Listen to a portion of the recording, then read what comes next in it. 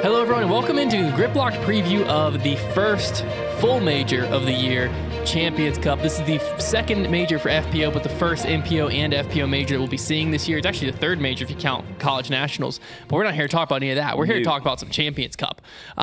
Super excited for this weekend as we are headed back to Peoria, Illinois for 4 rounds at the grueling Northwood Black. Yeah, I think this is probably has to be the most intriguing major for me this season.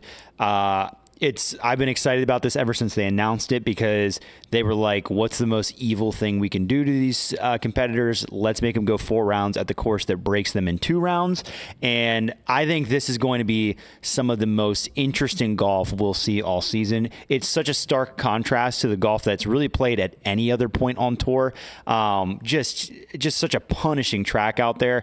And 4 rounds is just, oh my gosh. Like I shudder even thinking about having to play 4 rounds out there and keep your game intact. I think it's just going to be, we might see a style of tournament that we've never seen before. No, it's going to be very exciting. So it's a hybrid design this year, combining the Northwood Black that we are used to of last year with the Northwood Gold that you saw at Worlds of 2019. I believe they're pulling like 3 or 4 holes off of that layout and taking 3 or 4 holes away from the Northwood Black layout, and then they're adding in 2 basically new holes, I do believe, but more or less, it's all Northwood. It's tight, it's wooded, it's long, and it's a monster. The weather this weekend is looking iffy. Thursday is going to be nice. There's a chance of rain on Friday as of right now. Originally, that was a chance of thunderstorms, but now it just looks like rain, which is good. It's going to be okay on Saturday. The wind's going to increasingly pick up as it goes on. In a wooded course, that's hit or miss. Yeah. And then thunderstorm possibilities on Sunday. So sounds pretty gross. Gonna be important to get off to a hot start, especially on Thursday. Wind's down, sun's out. Someone needs to get hot on Thursday because it could also be crucial to capitalize on the nice weather because it might end early with thunderstorms rolling in on Sunday. I hope not. We saw, it's funny enough, we've seen a tournament end at Northwood early. It was Ledgestone a few years back. 2021. Where they had to end Ricky it and Calvin 3. tied. Yep. But I mean, I love the idea that, like, what if the winner of this tournament in the MPO division is like 11 or 12 under? Like, just I really root for that because we never see it. And if someone got to 20 under, I'd be pretty. I think 20 under, you win it. Averaging 5 under around at Northwood Black. I would say you're gonna have to average. I would say average a stroke better, maybe 6, so like maybe 24, at low 20s for me. Yeah. If someone gets to 30 under, my mind will be blown. I feel like the winning recipe. Yeah, I would be very shocked. Because that'd be like, I feel like the winning recipe is gonna be like somebody goes out, shoots a course record 10, and then the rest of the rounds are like I mean, even if you shoot a 10 and then you've got to shoot even if you go like 5-5-5, which would be insane. That would be an insane tournament. And that's 25. Yeah, I might be with you. The 20 might be like, that probably wins the tournament. Now, let's get into some storylines because it's going to be a long, grueling course. 4 rounds out here. Makes it anybody's game, so we're going to talk about a lot of players here. First, I want to bring up Ultiworld published their course preview or their tournament preview here, and they pulled a very interesting stat in their preview, which is since 2022, nobody has shot better in relation to par on Northwood Black than Ricky Wysocki, winning the 2022 Ledgestone Open, finished 3rd in 2023. Now, winning. It's been, well, he won 2022. 2021 was the tie. Or is it 2021? Oh, yeah. So they didn't even give him the credit. Well, they were only going since 2022. Only since 2022. Okay. It's been nearly 7 years since Ricky last won a major, which is crazy. We started talking about this narrative like a few years ago, and it was like, oh, it's been like 5 years. 7 now. It's a long time. Lot of time has spent passed. The majority of like his prime age but not winning majors. He hasn't had a major at Northwood Black where he statistically is the best player. What do you think are his chances of breaking that streak this weekend? What did he had? Was there a world championship played at Northwood Black? McBeth, 2019. Right. So I'm saying like he had part of a major at Northwood Black. But that was Northwood Gold. That's true. Yeah. That's true. Slightly different. I think the problem with Ricky is like it's very easy to be like, this kind of lines up. He is probably, if you had to bet money on somebody to survive this course over 4 rounds, he's probably the guy I would pick. But the problem is a lot of majors line up for Ricky, right? Like he's got a game that translates to everything. So this isn't the first time over the past few years that we've been like, this really makes sense for Ricky. Like this is going to be where it gets it done. And these major things, majors have a different, like, there's always going to be a little bubble over just winning any event when you haven't won in a while, or if you like, there's always going to be something like you're going to be kind of bumping your head against that. The majors is a different level, I think. That really gets in people's head. And Ricky is like, he's got a pretty strong mental game. So the fact that it's 7 years is long enough for me to say there's something more than just he's been unlucky at majors. Like there's definitely something that's going on there. I think it's gotten to him. And so while most of the time I would love to say, hey, yeah, Ricky, this one makes perfect sense. I think there's a good chance that he struggles again just because it hasn't gone his way for majors. I hope he can finally get one. But yeah, I don't know. I just don't see the end of that drought. I think the end is this weekend. I think this is it for Ricky. Well, that's what I'm saying. That's deja vu. We've said this so many times. Because this major, it'll come true eventually. This might as well be a new major.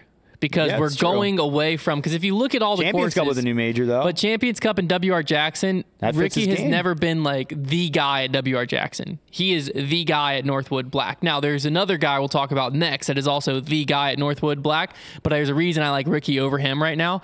I think Ricky's game, it hasn't been to Ricky standards this year as of performance on the scoreboard, but I think he is in just a fine spot because it's just the field's so deep right now that what used to be second, third, first is like top tens, and that's just what Ricky does right now. And I think that Ricky's going to be rolling into Champions Cup with a really solid finish at Music City. We thought that was important. He got it. He's coming in. He's a big momentum guy. I think he's going to be feeling really good stepping onto Northwood Black, and I think that is this weekend. I think it's like the perfect storm for him to overtake it. So I think this is the weekend for Ricky. If he doesn't do this one, okay, I don't like him at European Open. I like a lot of guys more than him at Worlds. And I don't, has he ever won USDGC? No. Yeah, he's ringless at USDGC. Yeah. So like, if he doesn't do it here, we might be having this conversation next year very easily of like, it has now been 8 years since Ricky won it. So it's time for him to capitalize. USDGC is like, you got to love him at USDGC, but he doesn't win it. The thing about this tournament for his game, especially, like, I think this season, he's really, you don't always see him, or really haven't at all this year, seen him like in contention on the final day, other than he's kind of trying to make a move from a little bit further back. I think the problem is you have so many of these young guns right now that are coming out the gates with these super hot first rounds. And I think the 4-round event probably helps Ricky's case, gives him a little more time, and he may just have to wait people out. But I think he needs to come out of the gates a little bit hotter, try to feel his way forward from the top of the leaderboard rather than having to count on a final day run and somebody else collapsing for him to get the victory, because that just hasn't worked out this year. Yeah. Now, another player looking to end a major slump here is Calvin Heimberg. Historically, he is the other guy to beat out here. He's very good, but missing a sidearm right now, or he has a little bit of a sidearm, but not his normal one due to an ongoing injury. So this could be an interesting one. Not necessarily off the tee, but definitely scrambling could be something to factor in here. So do you think it'll hold him back too much this weekend, or you think it's not going to be a factor? I think it will hold him back, but I think the interesting thing could be that sometimes having a different, obviously he has the mental block to deal with that he hasn't won the major yet, and that's a very big mental block. Sometimes having something else to focus on can maybe help that a little bit. If he's going to attack the course differently than he would, and if he's more so thinking about how to kind of navigate around without using a forehand, maybe that will kind of take over his game plan, and he won't be thinking as much about the moment. But so I think maybe there's a world where that balances out, but it's another one where for forever now it's been the safe bet to bet against Calvin at a major. He just hasn't been able to get it done. I think with him not being at 100%, even though there's always a chance that he could go off, and I think you can get around this course with just a backhand. I don't love him. No, I don't think this is his weekend here. Unfortunately, because the narrative's only getting bigger. But if we look at Music City, it was a course that obviously a completely different style course, but it was one that plays off the tee slightly towards forehands, but people get around it fine backhand, and we saw him struggle drastically. Yeah. Now, obviously, like I'm saying, this course is completely different, but it is in the same vein of it plays completely fine backhand, but there are some forehands, and the scrambling's also a big thing. And I think what's tough for Calvin is he's not in the boat of a a James Conrad or a Chris Dickerson, where they're used to not relying on a forehand and they're just so comfortable with that backhand, to where Calvin's going to see a forehand line and then have that doubt of like, I would normally throw this. I'm going to this instead. That's a good point. I think that you can't have any lapse of confidence on Northwood Black. Yeah. I think that's the key. And I think this injury thing going on with Calvin could cause some of that, which I think is going to be too much for him to overcome to win. Could he get himself into a good position here? Sure. But I didn't pick him in my top 3, and I don't think that this is going to be his weekend, personally. Now, this player here, Paul McBeth, coming into form at just the right time. We know he can play well out here. He had a good performance last year, and he's chasing history of his own. He's looking to win major number 18, which would tie Ken Climo for the most all-time, and this tournament would also complete his career Grand Slam, as he's not been able to take down Champions Cup, as it is a relatively newer major. So, with what you saw this past weekend, is Paul's game ready for him to bring home another major? I would have to lean towards no. I think that last week, I don't know. The results of last week were just interesting. I think because that course played so forehand friendly, and he's been relying on that a lot. I don't know. I didn't see quite enough from Paul to be like, ooh, Paul's back. I saw him, have flashes of really great moments, put together a couple good rounds, and then in the final round, when it's his time to shine, he faltered a little bit and didn't quite look himself. So I'm not really all the way back. I think if he gets off to a good start, similar to Rick, if he gets off to a good start and kind of can get the wind in his sails a little bit, he's dangerous. He's absolutely dangerous in a major tournament. But yeah, I think it's going to be in the back of his mind. This is a major he hasn't won. I know he's going to want to win this before his career's over. And it's a good thing that he got. I mean, we wouldn't even be talking about him if it weren't for last week's performance. I think it's great that he got some momentum. And because of that, I will certainly be watching him closely. And it would be great to see him get in contention. But I don't know, 4 rounds at this course, it could be one of those things where it just depends. If this just becomes one of those events where a couple guys get hot, and because I could see this being an event that we haven't had because of the way this course can separate players, I could see this being an event where some guy goes out there the first 2 rounds, rattles off like an 8 and a 9 under, and we're playing catch up. And that's not the type of event I don't think Paul's going to win. I think Paul could win an event where after 2 rounds, the lead is at 10 or 11, or like it's staying kind of leveling itself out and staying around something normal. I don't see him coming out of the gates and just pedal to the metal. But with 4-round tournaments, if he can wait people out, sometimes, that can work out for him. So yeah, I don't love him at this event. I just don't really see it going his way. It's hard for me to ignore history with Paul at majors, and you give Paul 4 rounds at a grueling course. I know what recent history would say.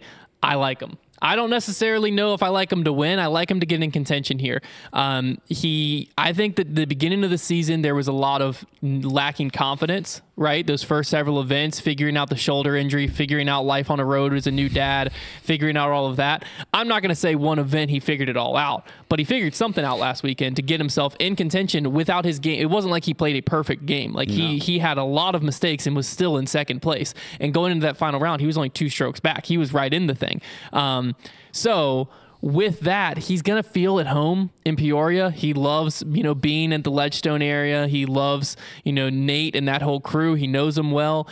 It's going to feel comfortable for him. He knows this course really well. He has good history here. He's won a world title out here. They're bringing back some of the holes that he won the world title on. You gotta like him, I think. Now, he could come out, lay an egg, and, oh, well, Paul was a flash in the pan at Music City. I don't think that's going to happen. I think that he got some confidence. I think he's going to be in a killer mindset. I think he's hungry for a major.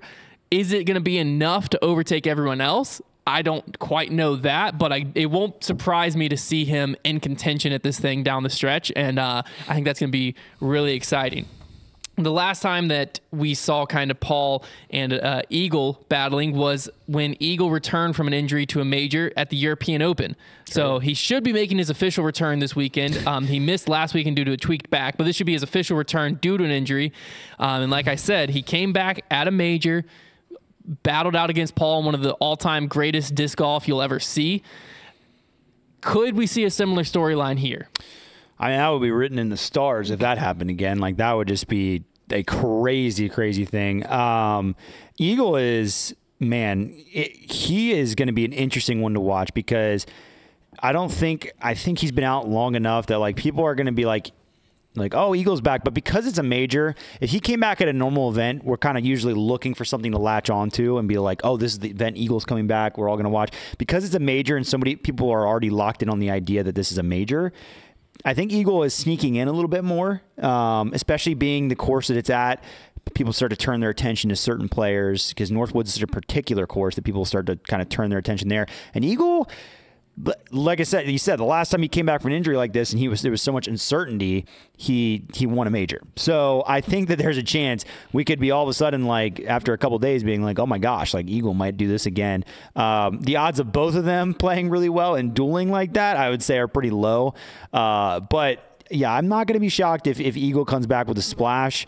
It is definitely quite a welcome back to the Pro Tour present to have to play 4 rounds at this course. Yeah, if disc golf gambling... Let's just say his bag's going to get worn in pretty quick. Yeah, if disc golf gambling was already a thing, I would be avoiding all Eagle McMahon bets of any type with a vengeance. Like, there's no chance I would go close to him because this guy, he could come out and he could be the guy that goes 10-9 to start this event, and it's just the Catch Eagle show, and he could come out and do the exact same thing over par. I would say it's more likely. I think for him though, it is more likely he comes out and shoots 2 really hot rounds rather than comes out and just blows up a few times. I would agree, but I have no idea what's going to happen. Yeah, I don't know. If you were like, tell me where you think Eagle McMahon's going to finish, I would say around 25th, if I had to guess. But I mean, he could be in 100th, he could be in first. I mean, there is no way to know what we're about to see. He's not going to be in 100th. I'm pretty confident about that. There's just no way to know what we're about to see out of Eagle. Yeah. Heck, he might tweak his back again and not play again. True. There's no telling. Yeah. So Eagle McMahon. Hopefully not, because I'm sure he's been practicing the last few days. So hopefully I would he's imagine. feeling good. Yeah, I have no clue what we're about to see out of Eagle. Now, one player that I think is a very interesting one coming into this is Cole Redallen. Took down Ledgestone last year. Has to be considered coming into this weekend. He went 12 under across 2 rounds at Northwood last year during that Ledgestone win. Yeah. He's had a really good start to the season. His worst finish is 26th at chess.com. Do you think he has a chance to take down his first major this weekend? Yeah, I think he does. I think Cole's a good player. I watched a little bit of him last year because he was on obviously on the lead cards. And he's just a really smooth player. He has effortless distance because distance does provide an advantage at this course, especially some of those par 4s and 5s where there is opportunity to really move up the fairway. But you obviously have to have such precision because you're talking about the smallest landing zones, very, very tight hallways, and Cole is able to accomplish both of those things. He has a very smooth run up. It's very simple, and he gets his disc. He seems to have a really, really good release in the woods. So I think that he could definitely be a threat this week. Yeah, I like his chances out here. I just think what scares me is if it got to crunch time, I don't know if he could hold on. Like, I mean, first time, it would be his first major win. Find out. We'd find out what he's made of. So I think I'm expecting at least one hot round out of him. Like, I'm expecting him to get himself into it some way, shape, or form, but can he hold on? I'm not so confident. So don't be surprised to see him in the top 5. I would be surprised to see him bring home the bacon here. The defending champion out here, though, is Isaac Robinson. This course, when you initially think Northwood Black, like you would think Isaac Robinson should be able to piece this thing up. He last year only went 1 under across the 2 rounds at Northwood during Ledgestone, though, and he has not been having a good start to a season, almost a shockingly bad start to the season compared to what was expected out of him. What do you think are his chances coming back into Champions Cup here?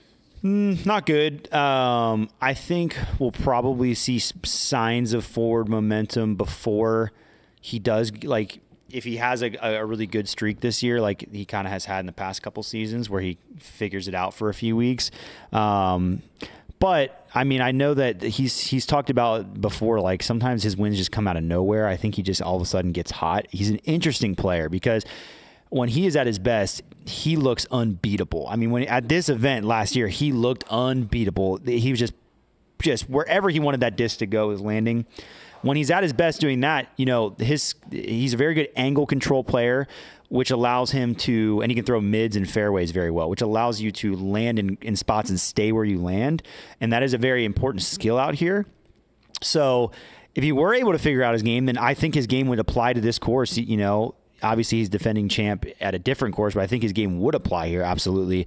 But right now it's just a matter of getting it together because he hasn't been good so far this year, and you can't really say that this is where he's going to magically figure it out because Northwood, I mean, momentum can certainly come from just the beginning of your round starting out well, but like you got to look to the guys who have been throwing the disc really well to do well out there because it's a tough place to find your game. Because if like a few bad holes, then you're gonna be like, I want to go home. Yeah, I fully agree. I mean, I'm gonna be honest. I would be kind of surprised to see Isaac get in contention this weekend. Yeah, he just. Going into the season, if you would have asked me this in November, I would have said Isaac Robinson is going to be a threat at Champions Cup, and he's definitely going to be a threat at Worlds. I could see before going into the season, I was expecting Isaac Robinson to be a week in, week out threat. Yeah. Now, I did expect a slower start to the season because of the types of courses we're playing. I didn't expect this slow of a start. Yeah, I expected him to at least. He's been outside the top 40. A couple weeks ago, he got himself in contention, but then fell off in the final round. But yeah, he's been very much from the outside looking in. Yeah, and it hasn't been like there. I genuinely believe players are somewhat course specific, but when you are a player of Isaac's caliber, Chris Dickerson, Anthony Barella, Gannon Burr, Calvin, the list goes on and on. Like Chris and Isaac, say what you want about them being course specific, but if you're that good, your game does translate. Like you should be able to still notch a top 10, top 15. You just might not win at those courses. That hasn't been happening. Yeah. So like what the heck happened to Isaac Robinson? I don't know, but it has me having no faith in him coming into this weekend. If he comes top 5, I will be surprised, to be completely honest. But on the flip side of that coin, like if his game clicks like we saw last year and it's the Isaac Robinson that showed up at last year's Champions Cup, then yeah, he could run away with this thing. I just haven't seen that in so long that I don't think it's going to happen. Yeah, I don't know. Now, I did mention two players we got to talk about here. The two-headed monster that started this season off, Anthony Barella, Gannon Burr. They've been kind of, obviously, AB more than Gannon, but both of them have had incredible starts to the season, although typically not known as Woods players. What do you think of their chances? AB to win his first major, Gannon to take down another one. Well, I think the Woods player thing, I think a lot of people like to really harp on that. And there's obviously going to be some truth to it. There's a bigger margin for error off the tee when you're not in the woods. And there are certain guys who may throw not as far, but are more accurate and will take advantage of that, and that'll get exposed when you get in the woods. But I still believe that the best players in the world, the guys who are playing at the very top of this game, are never going to be one-dimensional players. Now, I will say, if you look back on it, Anthony Barella is going to have this giant red flag because last year he had a round where he shot 9 over par at Northwood Black. However, if you look a little further back, he shot even the other round, and then the year before he shot 4 under, 5 under. So he can play well at this course. The year before that, he shot 3 under even, I think. So he plays well at this course. He had one bad round last year, and I think people are going to be quick to write him off when you're playing golf this well. And I mean, last week he had an off week with one round and then ended up climbing himself back into the top 10. So I think when you're playing golf at the level he is right now and have so much confidence, you still have to like him. Now, Gannon is a little different. I would actually expect his game to translate to the woods just fine, but he has struggled year over year at this course, and that to me is a little bit more red flag. It's like I think his best round is maybe a 4 or 5 under, but he's had a lot of rounds over par. He's obviously newer to the tour. He's very young. I see more visible frustration out of him than a lot of players on tour, and I do think that he's one. It's not that I don't think his game lines up. I do think that he is one that could get a little bit beat up mentally and kind of walk himself out of the tournament. But I still think if he comes out the gates and plays well, he can still be a threat on this course. There's no reason. There's not a shot that he doesn't necessarily have at the course. But yeah, I think that more players should get brought into the conversation because we're in the woods, but I'm not willing to take those players and write them out of the conversation. Yeah, I think Anthony Barella definitely wins his first major this year. I also definitely think it's not this weekend. I think AB and Gannon, there's a reason I think their season start has been so hot, and I think a part of that is the type of courses we're playing. I just don't see their game translating to the level it does out there in the woods. Could they both come top 10? Absolutely. Could they both win? Sure. I just think there's so many more guys get piled in that it kind of pushes them down, because I think a lot of what they excel at and beat the field at gets neutralized by the woods. And so I just don't think I don't have either of them in my top 3, which I know could be considered crazy. What do you think Gannon excels at that gets neutralized by the Woods? I just think when you're throwing, like a lot of times both of them aren't super touchy players. They are throw it hard. And when you're throwing it hard, that like you don't really do that a lot when you're scrambling per se. You're trying to hit tight gaps off the tee with tight gaps. A lot of times people are disking down and stuff like that. And I think that's where it just neutralizes their strength over the field, because that's why I really like AB and Gannon at New London, because New London doesn't do that. We're not talking tight woods. It's wooded, but even WR Jackson, I'd like him a lot more because the fairways you can drive semi-trucks through. Here, we're not talking that. Like some of these fairways, they're tight. They're tight. Like I don't even know how they get a gator through some of them. Pretty gross. So when you're trying to just throw a disc hard and that's what your brand is, and like that works very well at Music City, at chess.com. That works very well at a lot of these courses. Even though chess.com did bring in some more technical aspects, this is a whole different animal. So I think that's where they're not going to struggle as in they're going to be in 50th. Well, but I think it can be very frustrating if they're just slightly off and you're just launching a disc, it hits a tree and you're OB, and that happens 3 holes in a row. Both of them have historically shown the ability to have effects, things snowball. That doesn't go away overnight. Just because we're having a hot start to the season doesn't mean that those people aren't the exact, like the same guys. They are the same guys, if that makes sense. So Gannon more so than AB, because AB's playing completely different. But the guy that blew up on 16 in European Open is still Anthony Barella. That doesn't change. So I think that the snowball effect can definitely still happen. And of course, like Northwood Black amplifies that, which is why I'm not willing to put either of them in my top 3. I think I am willing to say at least one of the 2 of them will come top 20. I think one of the 2 of them could come top 10. I'd be shocked if both of them were in the top 3. Could it happen, though? Sure, absolutely. They're very talented golfers, but I do think this course plays better to other people. So it'll be an interesting weekend of golf. Are there any other players that you have your eyes on this week? Yeah, we didn't mention Dickerson. I think that he has been getting progressively better. We just mentioned on Grip Blocked how we've been really sleeping on him in the top 10. And I think that we've talked about Champions Cup in the past lining up for his game. I think this course does as well. He is a guy who's really good with touchy lines in the woods. He hits lines better than a lot of golfers out there. He's very crafty, can throw rollers, can do all kinds of things, willing to be creative. And like I said, his game's just been coming together lately. So I think things are lining up great for Chris Dickerson. I think he's really the one to watch. Yeah, no, Dickerson could definitely have himself a great time out here. That's the tough part with Northwood is like, anyone you can mention any name, and really a lot of these good players could absolutely win, and they could come in 80th. Like Kevin Jones could pop off and win a major. Right it here. Is like James Conrad could. It's so up in the air. Joel Freeman has played good out here. Course, I don't know if you haven't watched this course, I highly recommend. The only problem with this course is it doesn't translate super well to camera, because you are going to see some early tree hits. You're going to see some ugly golf overall. But if you enjoy watching players like struggle and feel like have to play golf and not just chuck it, this is a great tournament. You're going to see some of the craziest breaks, some of the worst breaks you've ever seen. You're going to see some of the shots you're going to be watching and you're like, how did that not run into anything? And you're going to look at these hole previews half the time and be like, that looks miserable. I mean, it is a hard course. Now, one player I did want to mention before we get into FPO is Casey White. Last year, played very solid at Northwood, going 11 under across his 2 rounds. Also had a top 10 finish so far this year. Player to just have on your radar. We'll put it that way. Could he win? No. But could he come better than expected? Yes. Casey White holding the Arts and Crafts Champions Cup trophy. I'd love to see it, but I don't think it's going to happen. But let's throw it over to Joe and get her thoughts on FPO. Welcome into the second FPO Major of 2024. This year, Champions Cup will be looking a little bit differently because WR Jackson is actually getting reworked due to the invasive pine beetle. So we'll actually be headed to Peoria, Illinois, and we will be playing the infamous Northwood Black course. We'll be spending 4 rounds there, and it's going to be tough. It's going to be hard, and lots of drama can unfold. So gear up and get ready. In 2023, we saw Kristen Tatar dominate this event when it was played at WR Jackson. We saw her take home the win at minus 27 strokes on her scorecard. She shot 14 strokes better than second place, which is just mind-blowing if you actually think about it. Owen Scoggins ended up securing her second place, and she shot minus 13.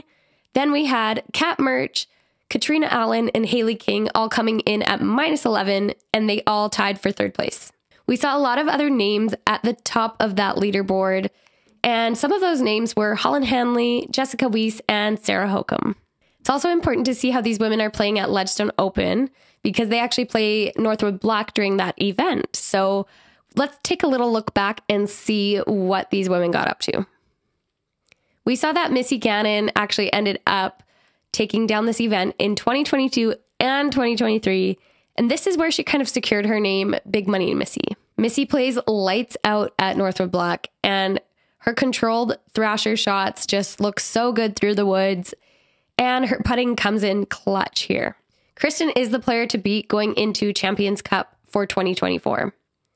Due to her overall consistency out on the course, her accuracy is amazing, her distance is really good, and she can putt like nobody's business.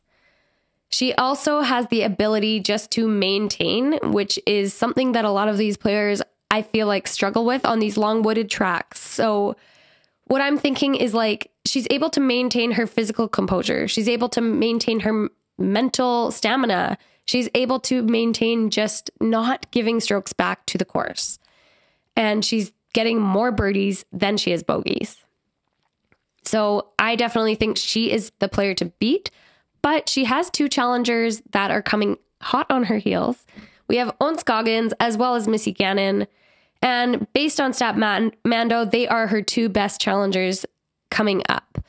And if we put these players head to head, we can see that they are almost equal. They are very, very close. The only thing separating them is that Own is finishing in the top 10 100% of the time, and Missy is finishing in the top 10 around 86% of the time. So you can't really beat 100%. Like, that consistency is just incredible. And Own, that's amazing. Congrats to you, because well done. But Missy is just right there too. So anybody's game going into this event, but I do expect to see these women battling it out. Both Evelina and Hannah did not play Ledgestone in 2023, so they're a little bit of a wild card going into this event. Although we do know that their fairway stats don't lie, and they're able to get the disc close to the basket, which could take the putting out of the equation, because we do know that that's something that they both struggle with.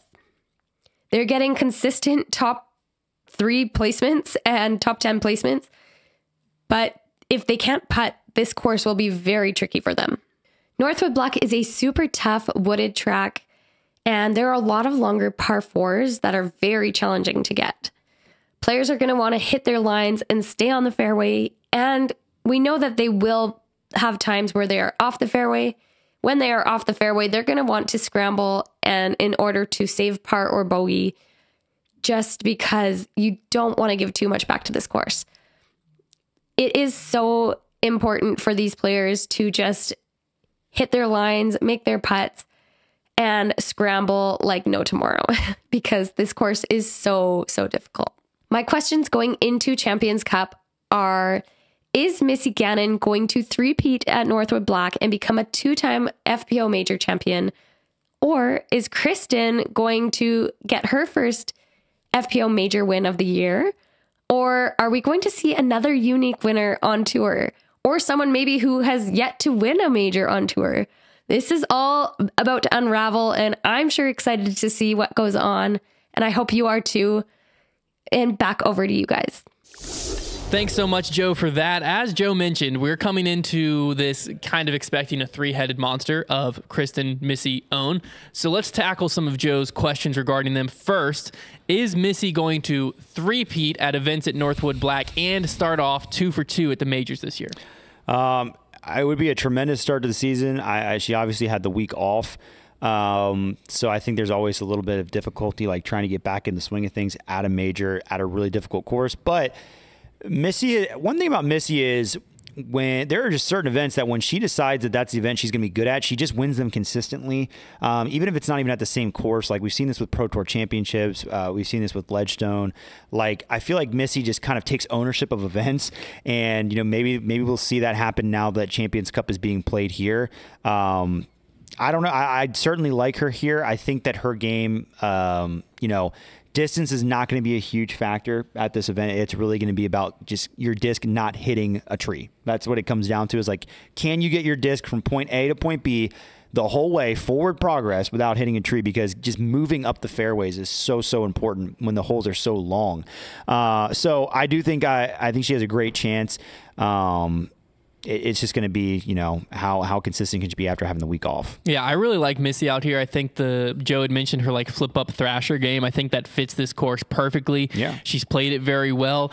And one thing that really bodes well to her is she has way more experience than Kristen. I think Kristen's only played out here twice, like 2 rounds, 1 tournament, if I'm not mistaken. So I think she wasn't here last year. Yeah, so Missy just will know this course better. She has more history out here. So that plays a lot to her favor. But on the flip side of that coin, it's Kristen Tatar. So will this be Kristen's first major? Probably. Of the season. Let's clarify. Yeah. It's like 7th major. Odds point to it. It's like any other event. Now, I do think, because, 4 rounds, we're going to see out of the FPO division especially probably some crazy score fluctuation. I really don't see this as an event where anybody is just kind of wire to wire, or like I really could see this as an event where we're seeing like, oh, Kristen gained 8 strokes on the field, and then she lost 6, and then she gained 5 back, and then she lost 12. Like, it could be that kind of event. And I do like Kristen in events like that, because I feel like she's usually on the right end of that sort of thing. But yeah, I mean, you have to just lean into the idea that she's the best player right now, but it's going to be unpredictable. Well, I think how I've been viewing Kristen so far is similar to like vintage McBeth, that like 2015, 16, 17. And one thing about that, I guess it'd be more 2012 to 2015, but one thing about that time frame of McBeth's career is you give him enough rounds on a hard enough course and he was simply going to win. Yeah. That's what Kristen feels like. Now, is 4 rounds enough? Because typically at those worlds we were talking like 5 to 7 rounds, and it was just like, Paul was just going to win. There was no way around it. Is 4 rounds enough? At Northwood, I think so, because I think 4 rounds at Northwoods is the equivalent of like 6 rounds at a normal course. And I think if you just give them that much golf, that many shots, like Kristen just statistically will win. But I think Missy Gannon's her biggest threat, personally. I do think there's just the opportunity with this course in 4 rounds for like the winner to be somebody so random. That's true too. Like it wouldn't Paige Pierce out of nowhere. Could be. Not that one. Maybe it could be. Maybe Haley King though. Like Paige something is just also random. chasing history of that 18th major. Is she sitting on 17 as well? I do believe. Yeah. But another player we have to talk through Who's here. more likely to get to 19? In this era? Oh, God. That's actually kind of a fascinating question. Don't answer that. The debate night next I was going to say, I don't know. Because one's fighting Kristen, the other's fighting the whole field. Hopefully neither of them wins, so I can still ask this on debate night. That'd be a great question there. But we do have to talk about one more player that Joe had brought up, which is Owen Scoggins. This is her chance, one of her many chances that she's had at getting her first ever FPO major title. She has a lot of Masters titles, no FPO major. What do you think of her chances here?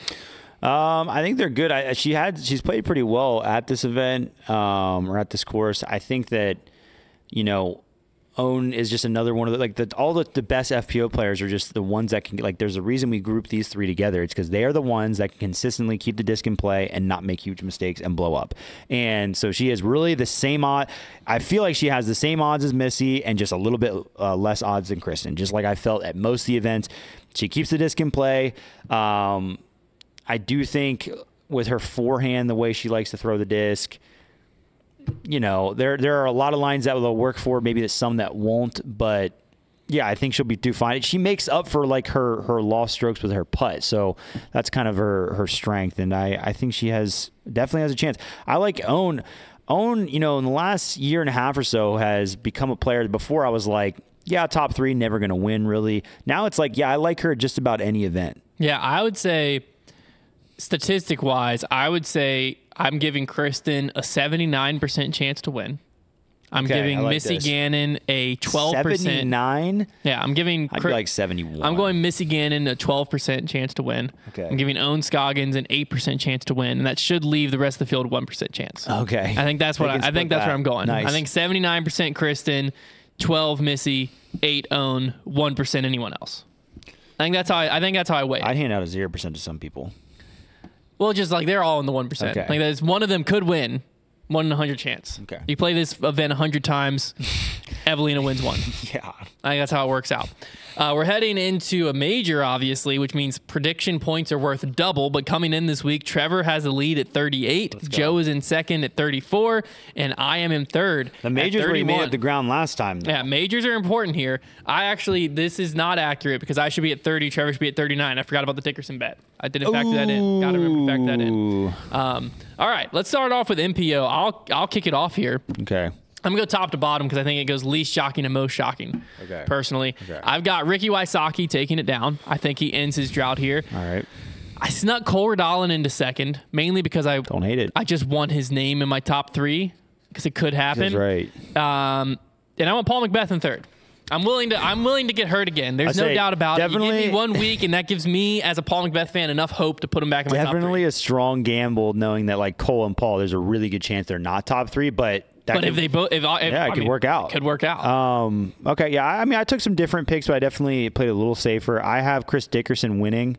I do really like him here. I've got AB in second. I still think he finds the top 3 or gets close to it. And I'm going to take Ricky Wysocki in third. I do like him in this event. I'm not going to take him out of my top 3. But I'm just not confident enough to give him the top spot. Joe went with much more stock top 3, but slightly different than ours. Ricky taking it down for her as well. Then she put Calvin Heimberg in second. That might pay for her. And Anthony Barella in third. Being the only one to put Calvin in the top 3. Only one to put Calvin in the top 3. Might pay off for her. Now, FPO, I feel like most of ours are going to look similar. She went Kristen Missy Own, which happens to be the exact same I went. Well, I went Kristen Own Missy. So. You rebel. Yeah, how about that? So, yeah, I mean, basically, it's just who's getting 9 points and who's getting 6 or 7 or whatever it is. Dark horse pick, Joe's riding with Chris Clemens yet again. I'm taking Casey White this week. I'm taking Big Germ. Jeremy Big Cohen. Germ. Trevor liked what he saw at Music City. Loved it. Well, there you have it. The major starts tomorrow, Thursday. So tune in. 4 days of disc golf, pretty much all the disc golf you could ever want to watch. Northwood Black, it's going to be incredible. It's going to be some electric disc golf out there, probably come down to the wire, and we'll recap it all for you on Monday's episode of Grip Locked. We'll see you then.